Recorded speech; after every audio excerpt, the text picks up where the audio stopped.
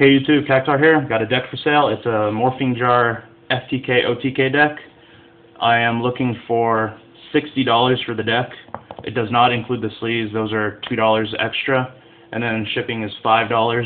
So pretty much a $67 for the deck. I will, however, take about half of the total price in cash and in cards. So yeah, I am slowly getting out of the game. It's a slow process, but I am getting out of it. I will be keeping one of my decks, and that's pretty much it. I'll be making decks too to sell, pretty budget, about less than $100 for decks I'm going to be making. So yeah, first one is this Morphing Jar deck. I will be explaining it right now. One Morphing Jar, pretty much why it's called Empty Jar. Pretty much just mill your opponent off. That's how you win. 3 Needleworm does exactly what Morphing Jar does, except you don't deck it yourself out with Needleworm. So yeah. 380 Changer. With the release of this card, this deck is way better. It's pretty much your Book of Tayu. So yeah, very good. And he actually targets face down defense monsters. So if you have your Needleworm face down, remove 80 Changer, flips it up, it gets its effect. You can check the ruling on that. 2 Giant Red. Battle Searcher, just search your Morphing Jar Needleworm or Morphing Jar 2. Morphing Jar 2 acts like another Morphing Jar, and it clears fields of monsters. So yeah, in case you don't get your Morphing Jar off.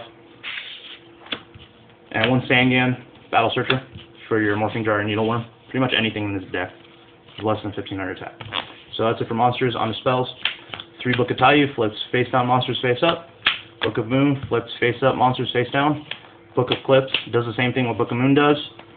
With Book of Eclipse, during the end phase, all the monsters flipped face down on your opponent's side of the field are flipped face up, and they draw 1 card for each monster flipped up. So it's more draw for them. But the whole point of this deck is to mill your opponent's whole deck off so they lose.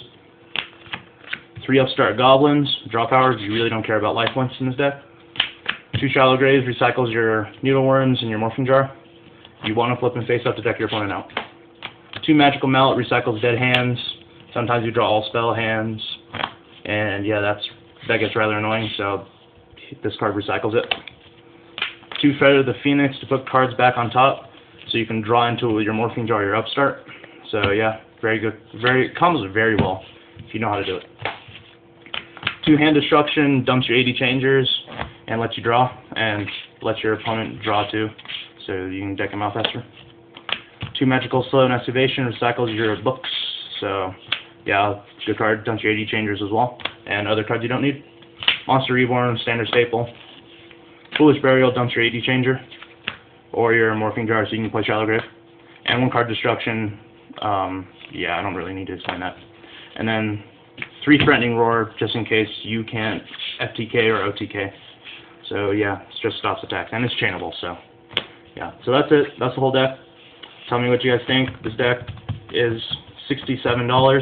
I will take cards though, up to about $30 worth of cards and $37 worth of cash.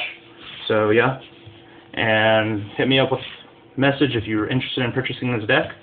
And a couple rules: I do not send first. I am trusted, 60+ trusted traders, and I don't scam. I've been scammed before, so I understand. So yeah, this is Cactar. Rate, comment, subscribe. Hope you enjoyed the video, and see you next time. Oh, one more thing.